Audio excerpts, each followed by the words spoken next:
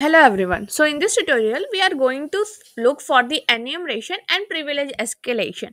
Now what is basically enumeration is either you are not only gathering information about the target or the individual, but also you are trying to make a certain active connection within that target organization or with the individual system. This is actually your enumeration, though it's called that enumeration is also known as information gathering. Next, we have privilege escalation. Privilege escalation basically deals with stealing of the privileges rights of the user, and somewhat you can say the gaining access or maintaining access on the target or the individual system. So over here, I am targeting this metasploitable 2 as the target machine, which carries the IP address that is 192.168.84.130, and I am using another OS that is Kali for the target. Now the very first thing is that I am going to use Nmap script for HTTP enumeration. So for that I have the command that is nmap. For ports I am specifying the port that is port 80 where your HTTP is working by default, and the script I am using is http enum for the target. So it will give you the information, the port state and certain pages which are vulnerable. So right now it fetches the output that port 80 is of TCP, which is currently open and the service is actually HTTP. Next, as you know, we have checked for the HTTP enum. So it displays me certain pages that has been used by this target organization right now, and there are certain pages which is potentially vulnerable, or you can say that page is able to give me a detailed information. So for this, let's go to the browser. So over here in browser I am specifying the target machine name that is http and the respective IP or address of that target. So the very first page, the home page of this IP address or the target, you can say it's that vulnerable because it's giving me the login info itself, that is msf admin is the username and the password as well as.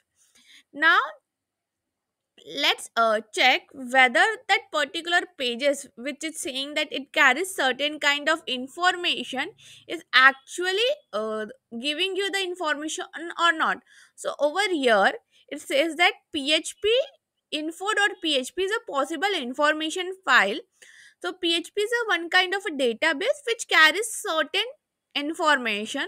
So over here this PHP does not state the version, but also it's stating me the OS that is Ubuntu 5.10. So the very first thing from this page which I am getting is this PHP version and the OS information. Next, if you are able to see that I am getting the system information, like on which system it is, that system server version, the server API, the configuration file path, the threads, the registry stream file, stock transport, also various other files which are currently off, on, disable, enable. So these are the information which are very useful for the attackers to penetrate in your system, and also for the security expert to check for any kind of loophole or vulnerability is there or not. Now let's see whether this login credential is actually going to help us to go in the uh, system or not. So for this I am using SSH. So SSH, but if you see it's displaying a certain error which says that you don't have any matching host key over here, either you have to use RSA or DSS. So for that we have to use this particular command which is talking about the host key. So let's check whether this output is going to help us or not. So this command is going to help. Okay, so this command is working successfully and asking for the password. So as we know, the password is also MSF admin. And over here, if you are able to see, we are getting the output, or you can say that we are able to log into the metasploitable uh, command line, which is msfadmin at the rate metasploitable. Now let's check, only we are able to view the content or modify. So I am using some command that is ls, and it's stating me the two directories, or you can say files, which are available. So let's check for more about it. So over here, sorry, so over here it's stating me it's Kali output and vulnerable both are the directory.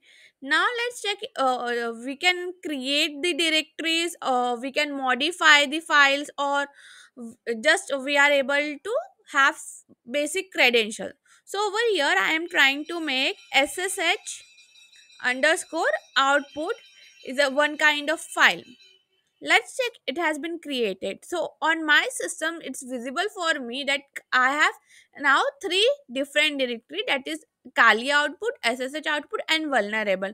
But is it created on the remote connection? So let's see for that as well. So yes, it has successfully created, or you can say updated on the remote host as well.